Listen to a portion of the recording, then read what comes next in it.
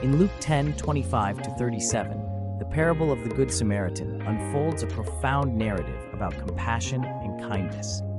A Jewish man is attacked and left for dead, ignored by a priest and a Levite. However, a Samaritan, whom the Jews considered an outsider, stops to help.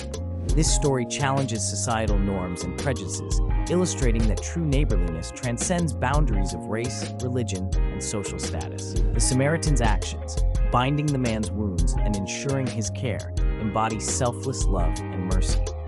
Over time, this parable has been interpreted as a call to action for believers. It emphasizes that love should be unconditional, urging individuals to act with empathy towards those in need. In modern life, the message remains relevant.